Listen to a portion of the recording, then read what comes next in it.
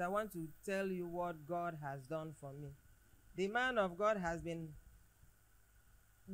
using him to give us words of wisdom, prophecy. But I want to tell you, each time he will ask, have you received it? I said no. I didn't know it was for a purpose. And so that the testimony will be in full. Today I am going to testify to the glory of God. All the while I was in Orogonam, you know, for a woman to be driving, and of this age, to be driving 3 hours in the morning, 3 hours in the evening, every day. And at times I went and then looked for a way to sleep so that I'll continue the job. That was why each time the man of God will ask, have you gotten the letter? They were trying to fight over it. They fought and fought because they wanted me to remain there. But to God be the glory. I didn't know. People started calling me because they had already called me in that of vacate. Welcome, welcome from the bush. Welcome, welcome, welcome. All my mind was I was going there. But all of a sudden, she thwarted the effort.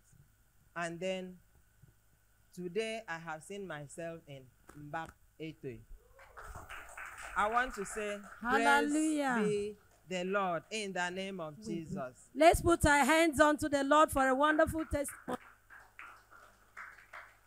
Madam, please, I want to ask God for a transfer, or I am thanking God for that transfer, which is an upliftment for me. Let's put our hands unto the Lord. Madam, for how long now have you been expecting this transfer? For how long have you been believing God for this transfer?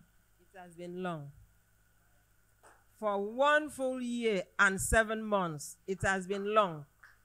Let's put our hands unto the Lord.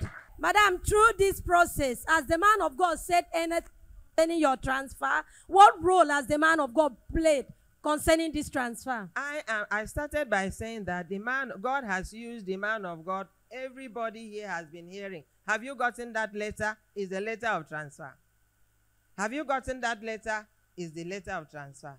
In fact, now I think God wanted to see how they were going to handle it, because they thought I am not to be in this town, but inside the village, as I've been saying.